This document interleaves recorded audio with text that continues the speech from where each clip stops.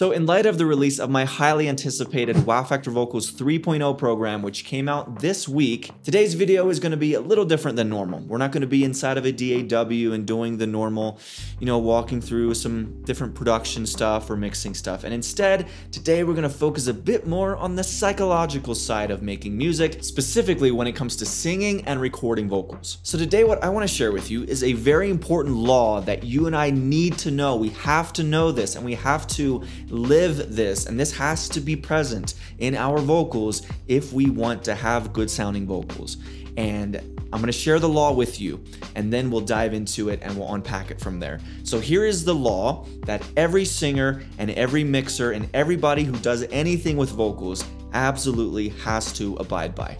And that law is this: be bold with every decision you make. The moment you sound insecure, it's over. Now, those of you watching this who have read Robert Greene's incredible book, The 48 Laws of Power, then you can probably already sense the inspiration coming from that book, and that is very much true. I recently did a deep dive into the book, and I learned so much about life, about power, what it is, what it's not, and how that applies to so many different areas of life. And one of those areas that power applies to and that it's helpful for us to know about is, of course, making music, recording vocals, anything that has to do with music. Power is part of the game. And one of those laws, if you want your vocals to sound powerful, to have an impact, is you have to be bold in the delivery and with every part of the process, every mixing decision, every production, recording decision, every decision you make as you're singing, if it's a live performance, it has to be wrapped in boldness. It has to come from a place of boldness. Again, the law is be bold with every decision you make. The moment you sound insecure, it's over. And we have all heard singers who break this law, and we don't like them. We don't like any of them, right?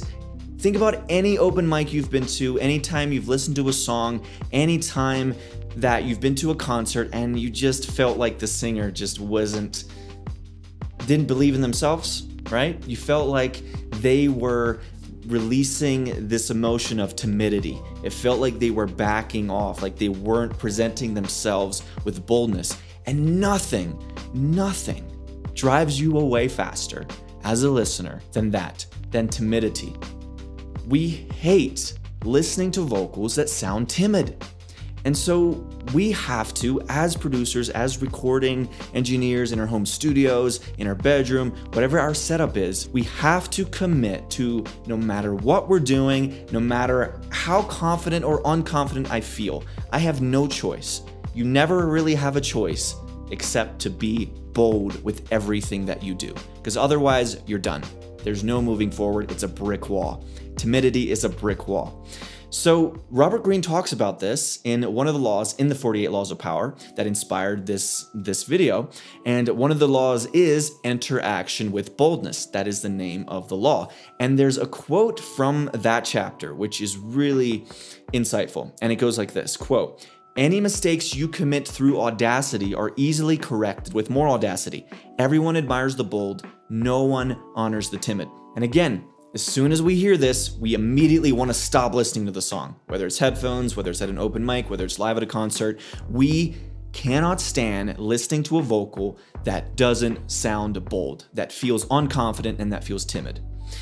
But here's the kicker. The reverse is also true. There is nothing that makes us want to keep listening to a vocal than when it has that boldness, than when they are just letting it all out. They are just giving it everything they have. There's something about that type of boldness that is so compelling, and that pulls you in. It makes you want to keep listening. It engages you. And this again applies to not only the singer and the singing and the vocal performance, but also if it's a production and a mix, the moves that are made, maybe a lot of distortion if it fits the song, or a lot of reverb, like more than normal, just because it sounds good for that particular song. Everything is boldness. Everything is like, I like that, I'm gonna lean into it. I like this, I'm gonna lean into it. I like doing this type of weird move or lick or sound, and it just, they lean into it, and that boldness pulls you in.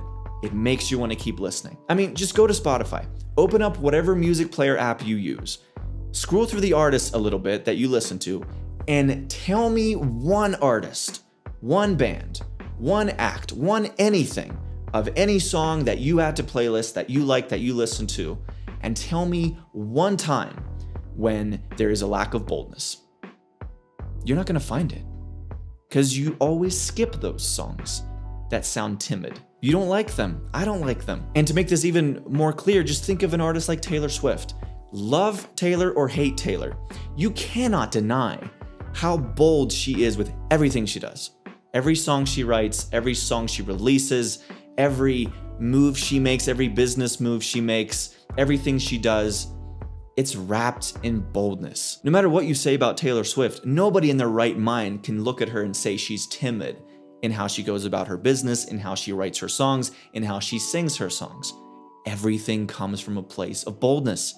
And this is true for every artist, every band that you and I have ever loved. And going all the way back to the iconic bands and artists of the past, like the Beatles, Michael Jackson, Elvis, all of them exude that boldness, that confidence. It's just a law that you can't run away from. No matter what, you have to be bold. And now, let me mention this, because I think this is very important, what I'm about to say.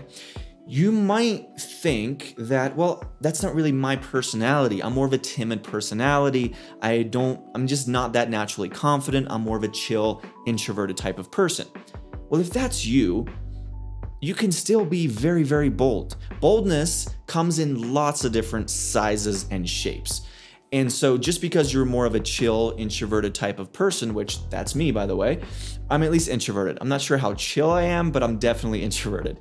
And so I totally understand that feeling of like, I don't have as much of that natural extroversion, that natural charisma, as far as being very theatrical and being very animated with everything that I do. But you can still be very bold coming from a more chill place. I mean, some of my favorite singer-songwriters, think of guys like Noah Gunderson, John Mayer, Phoebe Bridgers. These artists aren't doing crazy, hip thrusts and wild things on stage and just drawing your attention by doing crazy things or very, very attention-drawing things.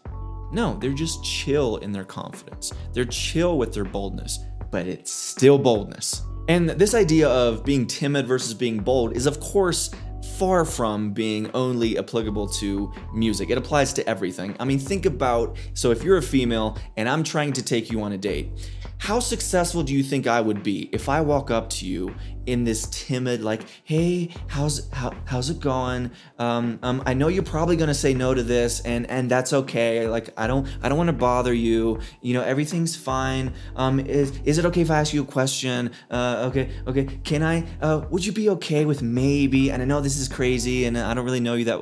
Like, Jesus Christ, right? That's never gonna work, ever. But here's the thing.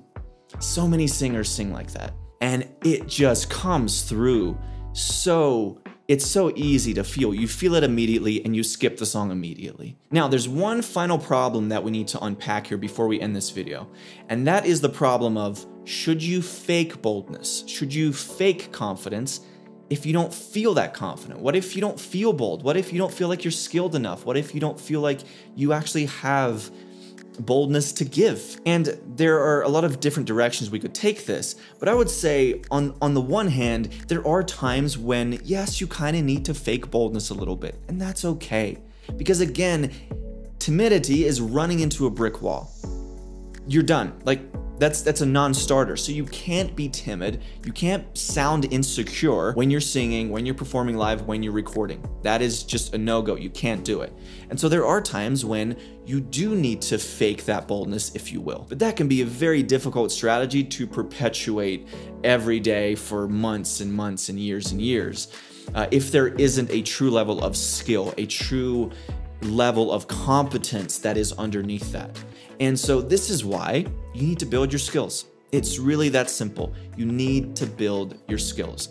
And this is exactly why my Wow Factor Vocals 3.0 program, it just came out. This is literally everything that I have learned from the past 10 years of learning about singing, learning about vocal production, learning about mixing. I've synthesized everything that I know and everything that I've learned, and I've put it all into one program. If you want sustained boldness, sustained confidence, sustained competence, then you need a plan. You need a system in place. You need to be able to actually develop these skills so that you don't run out of boldness. Because otherwise, if you only fake it, if that's all you do, at some point you're gonna run out of gas, so to speak. So if you're watching on YouTube, I'll leave a link in the description below, so be sure to check it out if you're ready to transform your vocals, take them to a whole nother level, and just have an entire system in place from singing to recording to editing to production to mixing to some extra bonus stuff as well. It's all there. Plus, if you join the program within the first week during launch week, then you can get the program for $100 off. So if you're watching this within the first couple days of it being released, there's probably still some time left for you to go grab it at $100 off normal price. And so again, I'll leave a link in the description below. Be sure to at least go check it out and see if it might be a good fit for you, because again, as I've been talking about throughout this video,